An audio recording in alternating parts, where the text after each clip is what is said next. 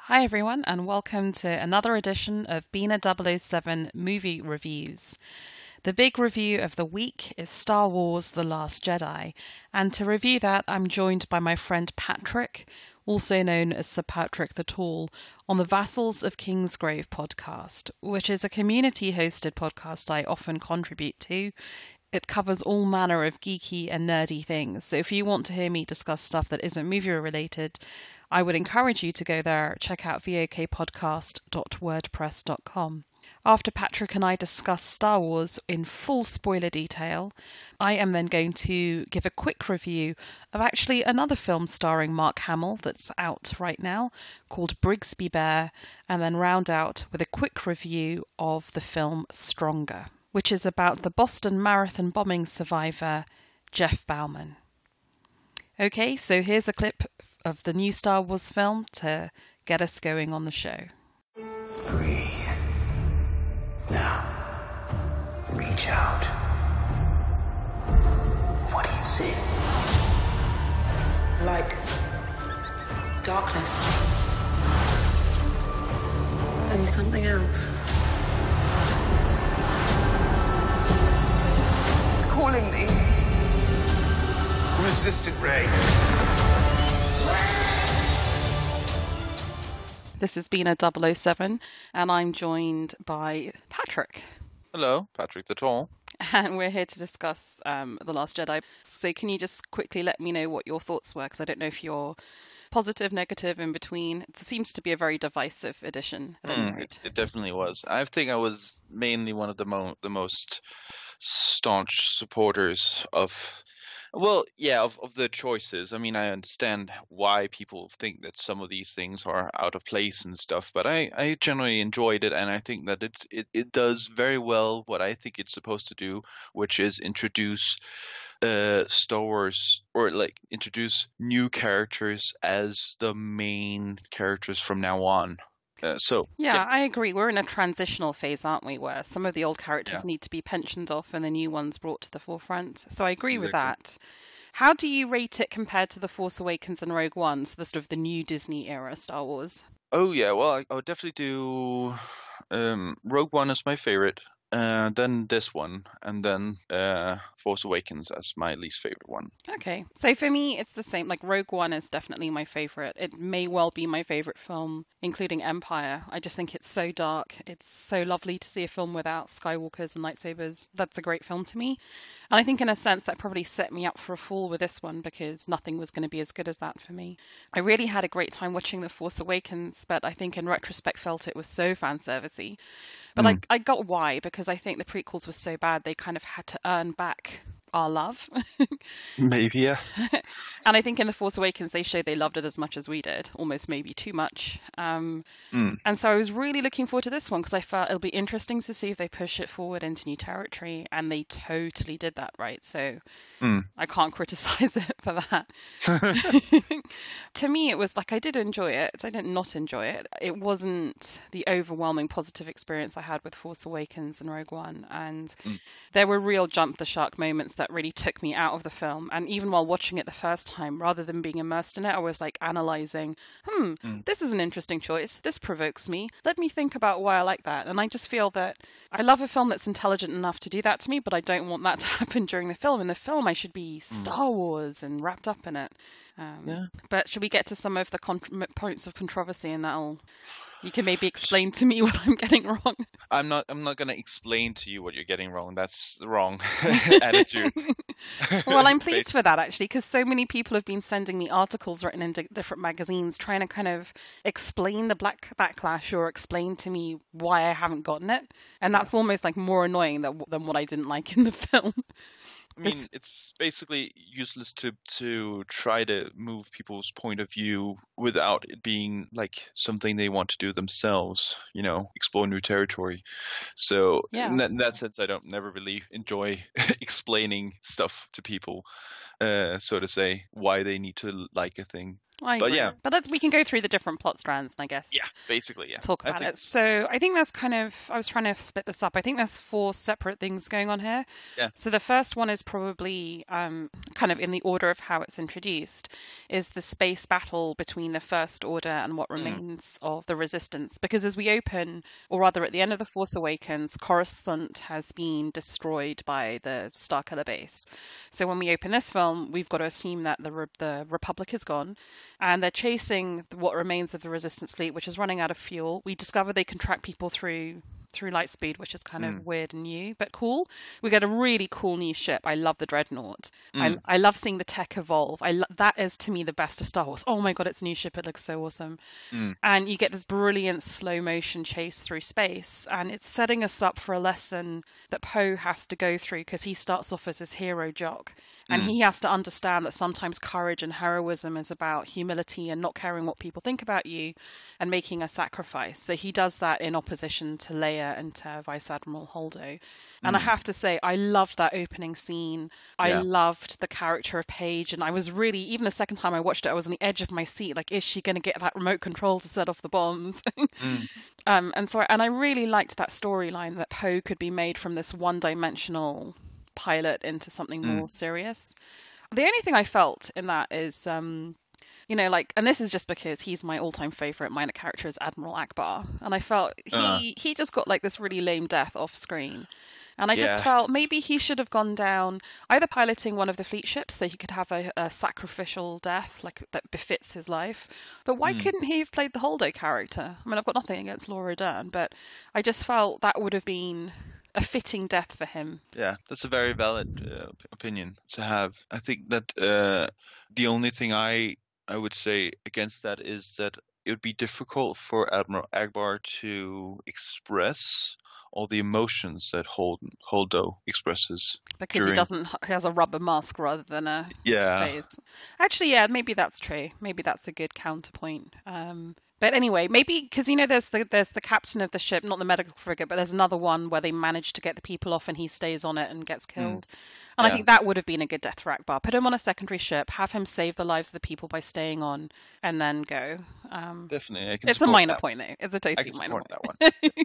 But I love that scene. I love that whole storyline. I think the secondary storyline that it spawns, which is the one where Poe sends Finn and Rose, who I loved as a new character, off to Canto Bight.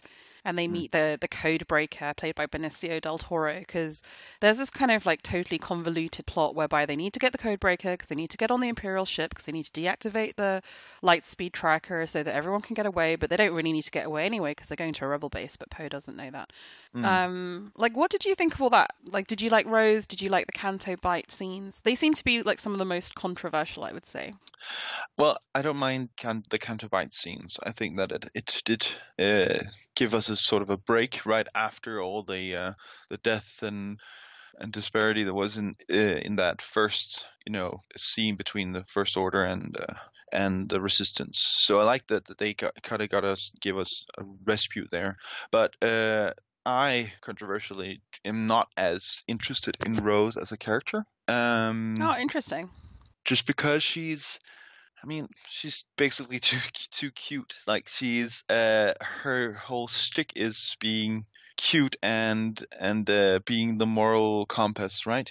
Yeah, and this is the problem that I think the actress that plays Rose I really liked. Yeah. I like the fact that she's powerful and delivers a powerful message, but she has this very delicate voice, and it's a different kind of heroine rather than like Rey, who's very active. She's more passive, and I like that. But she makes this very bold choice at the end to ram Finn off, which I really loved.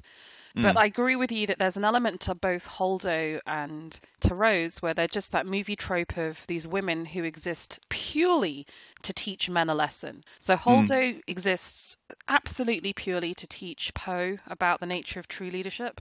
And basically Rose exists to give Finn maybe a love interest and to teach him that rather than giving in to the cynicism that the Codebreaker might have inspired in him and hatred, he needs to live and live for love and for the light side of the Force. That's all the reason for Rose to exist.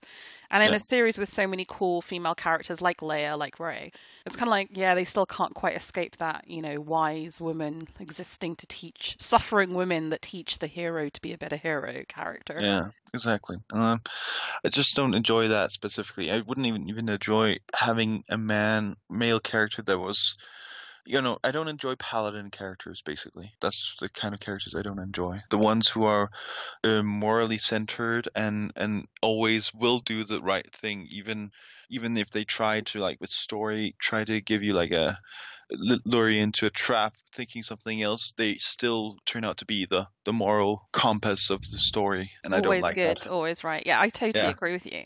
And that maybe nicely brings us to the third plot strand, which is Luke and Rey, because I guess Luke was that character in the early films, the paladin character. Yeah. And now he's in despair and he's closed himself off from the Force, and he acknowledges that Jedi have always failed training people that are very powerful Force users and keeping them away from the dark side. And I really like that, actually. I like that he's cynical and that he also has a lesson to learn.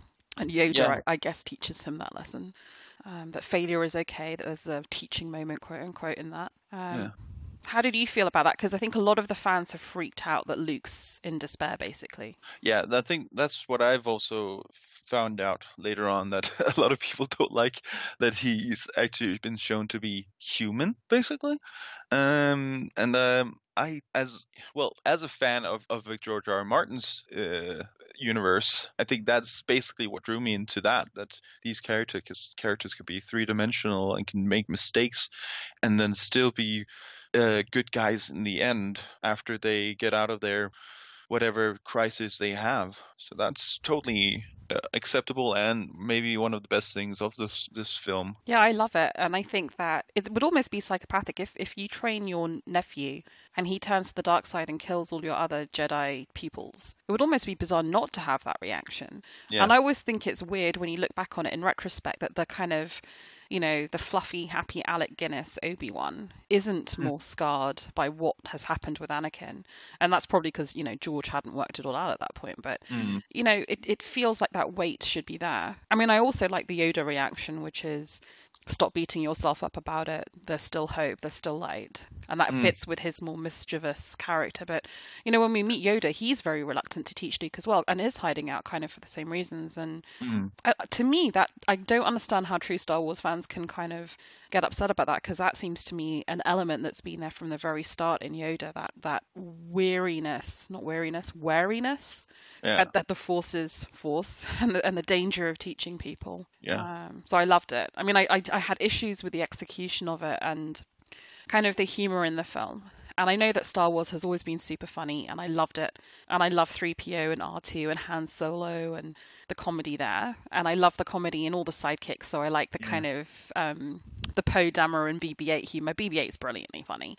I just felt that with Luke, I don't need Luke to make funny little comments like, oh yeah, Jakku is a backwater, but why are you here?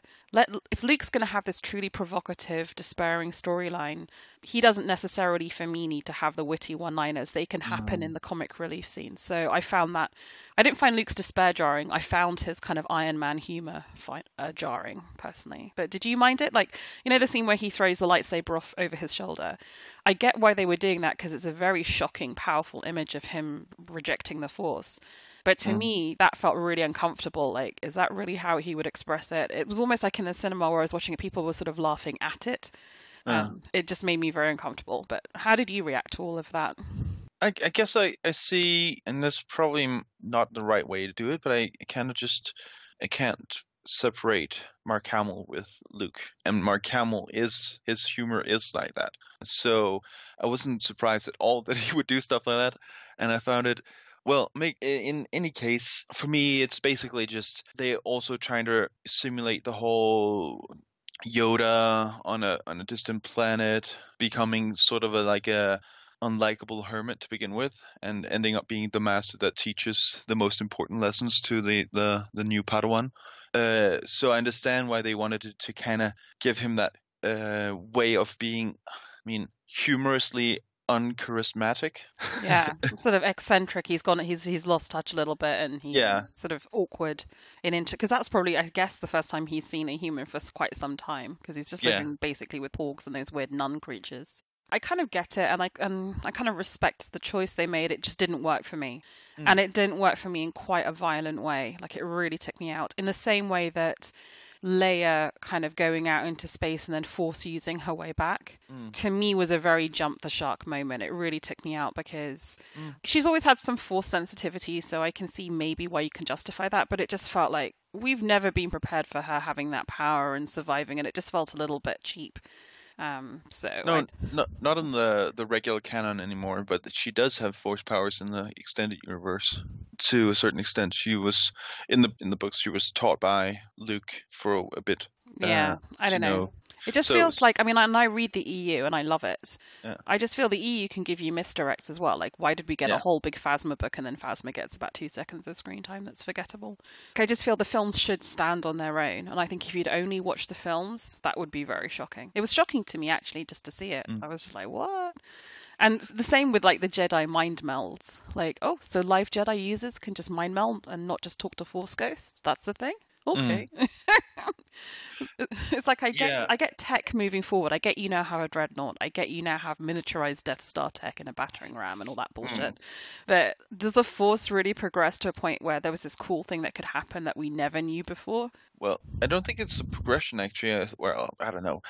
I consolidated with my knowledge of Star Wars with the game. There's a Star Wars Old Republic game, Knights of the Old Republic game, where one of the Force users can use something called battle meditation, where she basically links all the Force users' minds together so that they act in unison on the battlefield. And I thought that was just okay. But again, like, if you've never seen it, if you've never played that game, it's like, what?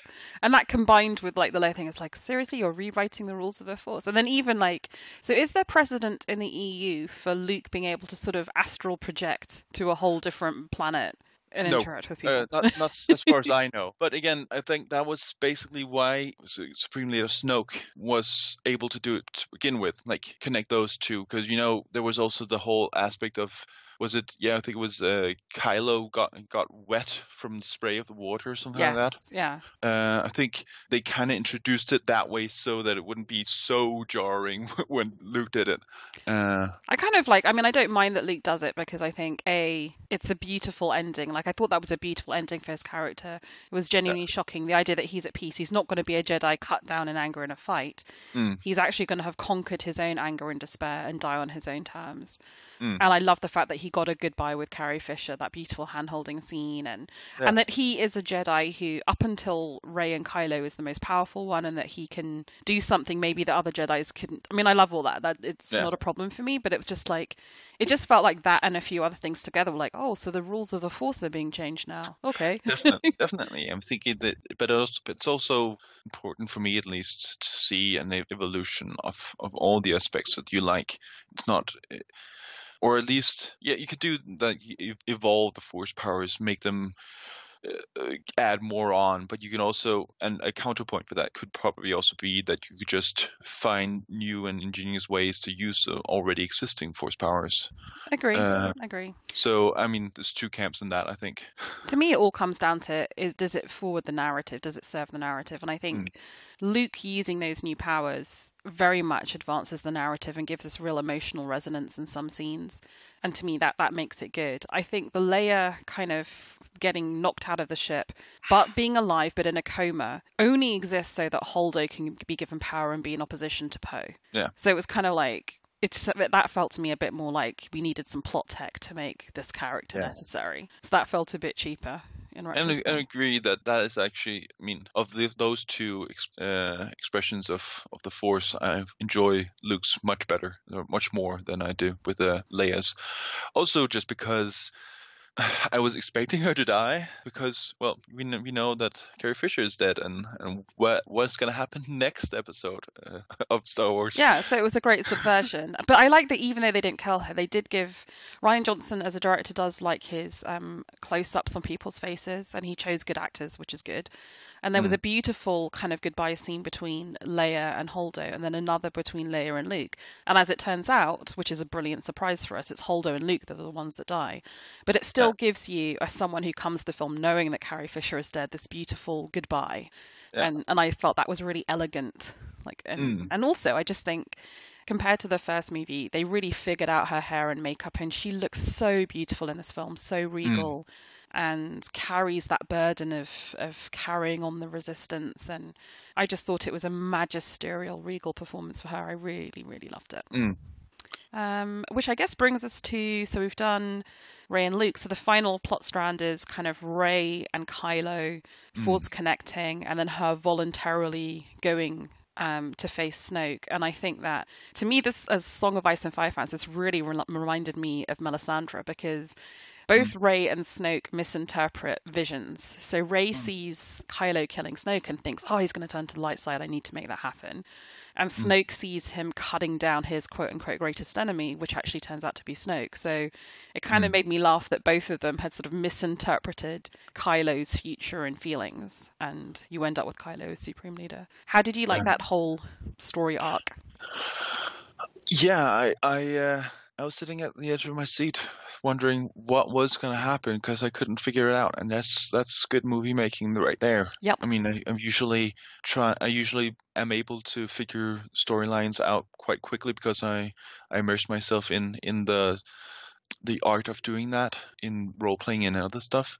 So to be able to actually figure out what was going to happen in the end and how to do it, that is a very good sign right there. When we ended up with the whole where he described that Kylo wanted to cut his greatest enemy down, by that moment I had figured out that. Oh really? I totally didn't. The first time I watched it, I totally had not figured that out, and it was just brilliantly surprising. Well, it's also something about camera angles. Yeah. You saw him and you could see the lightsaber right next to him, and I kind of figured out that in the best Darth Vader moment he would betray his master. And then we get probably one of the all-time greatest lightsaber battles with Kylo and Rey versus all the first Supreme Leader's hands against this very kind of, very simple red backdrop for Star Wars. It's almost like something out of Kurosawa. It's so good. Yeah, definitely. I mean, I really, really enjoy the color choices of this movie. I mean, going from these bright red backdrops from the First Order and the white, almost super clean backdrops from the Resistance ships, and then you go to the casino planet where it's gold black and white. Yeah. So all those color choices, they really, really make me enjoy it from a cinematic perspective. I agree, and I really loved what I call the Helm's Deep scene, where they're in the Rebel base at the end with the giant door, and this idea to have the layer of white salt on the red Earth. Yes, was number one, it's visually stunning as you see the red reveal, but number two, there's this great theme in this film. One of them is about learning from failure and humility, but another one is about the true cost of war. And, Finn is seeing that through seeing arms dealers, and we're seeing slavery. But we're also through Leia's grieving reaction to seeing that bomber fleet destroyed early on.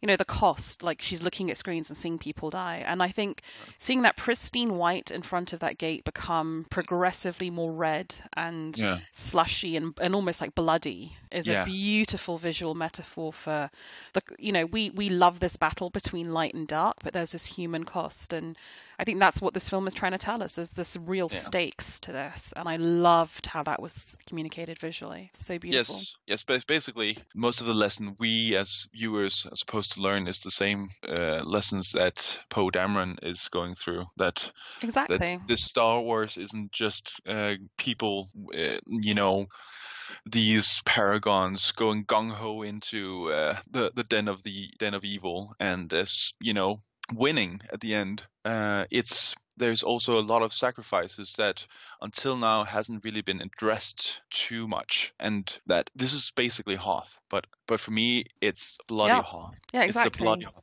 Hoth. It's Hoth with all the wages and all the earnings of battle visually seen, which Yeah. is fantastic. So yeah. Yeah, great. I like that there's a positive ending to this, because I feel that my reaction was so puzzled when I came out. And like I said, there are things that I really don't like, choices that for me just don't work in this film. Luke having that level of humor, some of the forced choices. To me, Canto Bite, I just felt was redundant. And Benicio del Toro, I don't mind him as a character. It just felt like that whole thing I could have lost. There were lots of things that really pulled me out of this movie and made me really not like it. But then again, there are things that I think are beautiful and are so in keeping with the Star Wars universe and so visually brilliant and moving that I loved it. And the messages of it are fantastic. So, yeah. Also, just that we can talk so much about all these different aspects and have a varied discussion about why it was there, also from a narrative way, but also what effect it has on the world and what we feel about those effects. That there are it takes so long just to think about all the aspects and all the scenes and how they affected one is, for me, a sign of a good movie, a very good movie. I agree. And I think there are 3 fantasy universes that I'm deeply invested in.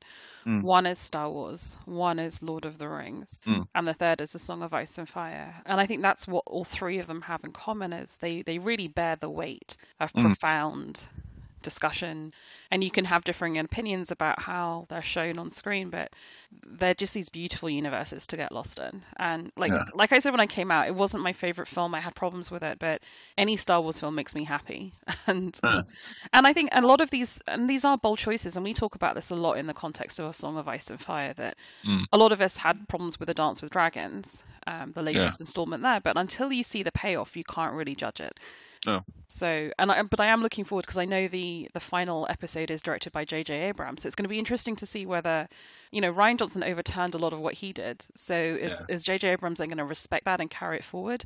I'd almost, even though I enjoyed this film less, I'd almost rather Rian Johnson was doing the next one to see truly where his vision was kind of getting to.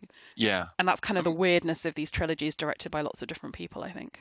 Yeah, and I definitely appreciate that he tried something new and something different with this universe in a mainline film, just so that we can reflect on the universe from a different perspective. It's just, I commend him for his effort, and even though, yes, there were a few things that were puzzling why it was done in that specific way, the whole of the movie and its effect on people's discussion of Star Wars as a whole, but also just as of the saga's evolution, makes it worth it. I think he did a very good job.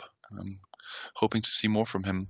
Well, he will, right? Because he's been given a new trilogy by Kathleen Kennedy in the Star Wars universe. So we're going to get a lot of Rian Johnson Star Wars stuff coming up.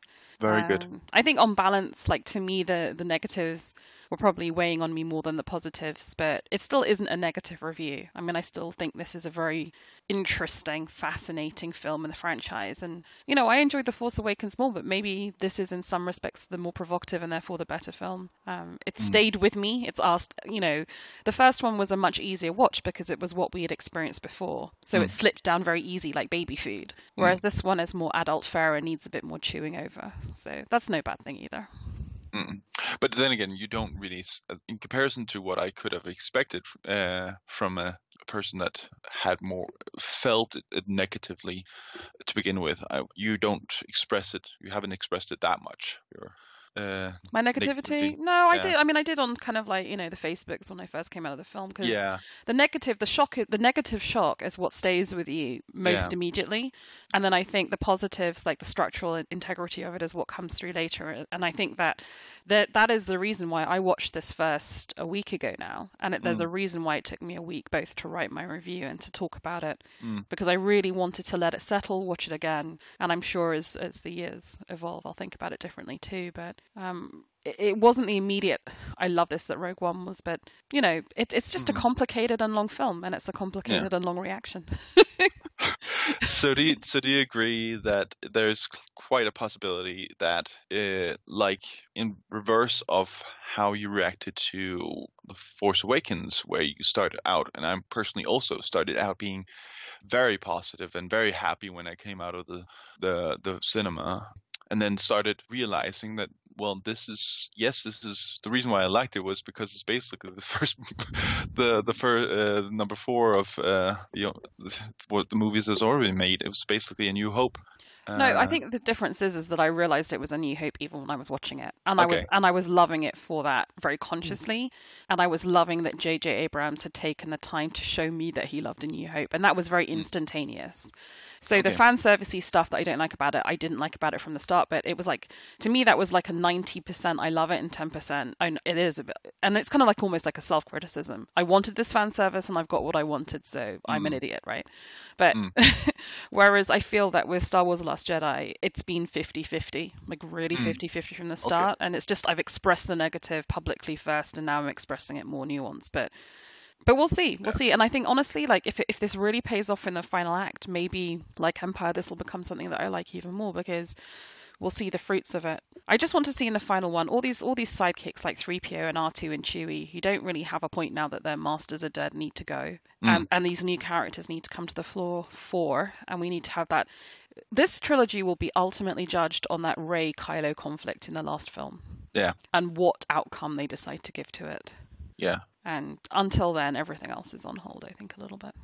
Yeah, I agree. I basically, I started out maybe 90% liking the Force Awakens, and then going maybe down to 50% because I actually didn't enjoy watching it several times that much, because of seemed like I already watched that movie like 100 times. I enjoyed it less, and this one, the more I reflect upon it, the more I like it. And oh, that's good though. That's really cool. I'm glad you're getting more and more out of it. Yeah. So yeah. Well, I think we managed to do a very balanced. Yeah. I'm glad we came to a kind of a sort of a response that's positive. And cool. Well, thank you very much for joining, Patrick. If you want to hear more of Patrick, as I said, check out VOK, Vassals of Kingsgrave. And other than that, on with the show.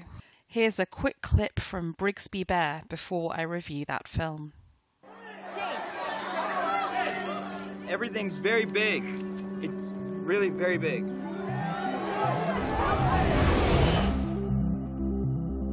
The reason you're here, the reason I'm here, is all just to help you. Everyone says they're trying to help me, but nobody can find me the new episode of Brigsby. There wasn't a new episode this week.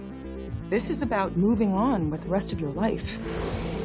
Try to imagine a hero. Just be normal, alright? Hi, I'm James. I really like your clothes. He's not on the bad side. He's on the good side. Brigsby Bear is a really heartwarming dark comedy that has elements of great films such as Napoleon Dynamite, Room, and Be Kind Rewind. It's about a young man called James, who's played by Saturday Night Live's Carl Mooney, who is returned to his family after being abducted as a child and raised by a couple of cranks, the father of which is played by Mark Hamill. He's really struggling to adjust to reality, which you would absolutely imagine is true, and he actually misses the cocooned world in which he lived. And part of the ruse by which his fake parents kept him in that world was to proclaim that the world was a very dark and dangerous place. And they did this, or reinforced these messages, by creating a completely fake TV show called Brigsby Bear. And when he gets out of his enforced prison, James is absolutely shocked that no one else has seen Brigsby Bear. He is utterly ingrained in the mythos of it. He's its #1 audience member and superfan. And with the help of a friendly cop played by Greg Kinnear, he manages to get back a lot of the costumes and stage scenery that his fake parents had used. And together with his newfound high school friends, he manages to recreate the show, which is very key to his emotionally accepting his past and finding a place in his new family. I found the film to be really laugh-out-loud funny and very goofy, and I thought the cameo from Mark Hamill as the fake dad was really funny. But beyond a kind of Napoleon Dynamite indie movie humour, I thought the film was really insightful about the modern nature of internet-fueled fandom. And in the words of LCD Sound System, the quote, fake nostalgia for an unremembered 80s that South Park recently so brilliantly satirized with its member berries plotline. Because James is not just someone who watched Brigsby Bear, he has kept them all on meticulously labeled VHS tapes. He discusses the shows in online forums that his fake parents have faked up and become fake people that he chats with. And he even wears like a fake faded fan t-shirt from Brigsby Bear. And so much of the way in which he's been sucked into that fandom mirrors the worst excesses of what Patrick and I and many others experience with our online fandoms when we get really involved in nitpicking shows and obsessed with plot twists and characters. So I think it really speaks to the way in which current generations really get immersed in self-consciously old school lo-fi pop culture. And I like the fact that this film is both funny and actually quite moving, but contains a little bit of social satire too. So I'd really strongly recommend Brigsby Bear. It's got a running time of 97 minutes and it's rated PG-13. It opened earlier this year in the USA and Canada and is open as of last week in the UK and Ireland. Now for something completely different, here's a little clip from the Boston Marathon bombing movie Stronger. Listen up! This young lady here is running the marathon for Brigham Women's Hospital. So skip around Estella and donate to a good cause. I'm gonna be there at the finish line for you. I'm gonna make a big sign for you. Doesn't show up for anything. And then he shows up.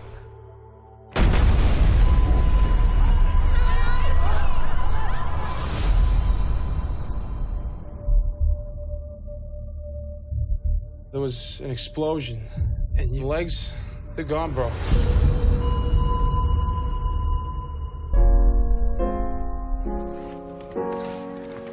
Welcome home. Is it good to be back? What are you doing? Talking to you. What are you doing? Dancing. You trying to make a hero out of me. You need to tell your family what's going on with you. So Stronger is the new film from a director I really admire called David Gordon Green. It's a biopic of Jeff Bauman, who was a young man who went to support a friend of his who was running in the Boston Marathon and had his legs blown off in the bombing. He was captured in a very iconic photograph being wheeled off in a wheelchair by a man in a cowboy hat, and became a kind of symbol of triumph in adversity. You would hear people using the phrase Bauman strong as well as Boston strong. And he was quite literally wheeled out at big sporting events after the bombing, waving the American flag and seen as a symbol of a city triumphing over adversity. But actually, behind the scenes, what we get in this film is a picture of a man really struggling to come to terms with his new disability, his struggle just to walk again, to be in his mother's flat and to use the bathroom, and really basic stuff. And also the struggle that his girlfriend, Erin, has in putting her life on hold and her job on hold to become his carer when she doesn't get on with her mum. And when his girlfriend becomes pregnant, Jeff's reluctance to both accept the public role as the symbol of this crisis, but also to accept the private role of being a dependable boyfriend and father. So it's a relatively straightforwardly told film, deceptively so actually. I think Jake Gyllenhaal gives a really strong performance as Jeff Bauman. I think he totally conveys the frustrations and the conflicted feelings about having to deal with this deeply traumatic thing in a very public manner. I felt a little sorry for Tatiana Maslany, who I think is a very talented actress, obviously from Orphan Black, the TV show. I think she has very little to do in this film except just be supportive and be on the verge of tears. And I found the rest of the cast slightly odd in a sense. Miranda Richardson, the great British actress, plays Jeff's alcoholic mum. And I'm not sure if anyone from Boston is listening to this and can attest to whether her accent is convincing, but I just felt it was a little phony, a little obviously off. And it just felt that David Gordon Green was probably trying to portray that kind of loud, obnoxious, extended family that we see in other very famous Boston films, such as The Fighter, or even pastiched, hopefully self-consciously, in the TV show Wahlburgers. But it just kind of felt flat here, and I feel I've seen that too often. Even if that was the real thing, I feel that it was shown in a way that just felt cliched rather than authentic and real. I think the real star of the film, actually, or the really interesting part of the film, is how Jeff connects with the guy who actually was wheeling him out in the cowboy hat. And that particular man's story is incredibly moving and became for me perhaps the most authentic and moving part of the film, despite the fact that it's meant to be about Jeff Bauman. And so while it's by no means a perfect film and there were the things about it that brought me out of the viewing experience, I was actually crying by the end of watching it. And I think the emotional payoff is worth some of the more unsuccessful directorial choices. That said, I watched it knowing very little about Jeff Bauman, and since then I have read the book on which the film was based. And what's fascinating about that is that the book is very slippery about what I've now discovered are great controversies about Jeff Bauman, principally about what he remembers, how he remembered it, how he ID'd the bomber from the photo, and also about the sheer amount of money that has been donated to him and the ethics around some of that. Yes, I just wish that maybe the film had the bravery to tackle some of those controversies in a head-on manner and more transparently than the book did. Because I think then you would have had a truly gritty film with real insight rather than what is ultimately a feel-good movie, bizarrely, right? I mean, it shows you Jeff Bauman battling against being a symbol of hope. But ultimately, this is a movie about him being a symbol of hope, and that's the message we're meant to get. And it's also slightly bizarre that you end the film with him being, basically in a good place. Like, he's learnt to walk again, he's found some purpose, he's with the beautiful Erin, he has a baby. And yet we know as the viewers that he's since been divorced. So there's something just slightly off about the film. I think it does work emotionally despite that. David Gordon Green's just a good enough filmmaker that that's going to be the case. It's worth a watch. It's not necessarily the greatest film ever made. Stronger has a running time of 116 minutes. It was open earlier this year in the USA and was released in the UK on December 8th. And I still think it's worth checking out if you need something to watch at the cinema. Okay, so that's been an extended edition of B007 Movie Reviews. I think Star Wars is the big film. I hope you guys really enjoy it when you go see it. Brigsby Bear, definitely worth checking out if you want that side dish of arthouse Mark Hamill. And whatever you choose to watch over the Christmas holidays, I hope you have fun watching it. I hope you have a great holiday season. And I look forward to speaking with you all in the new year. Thanks for listening.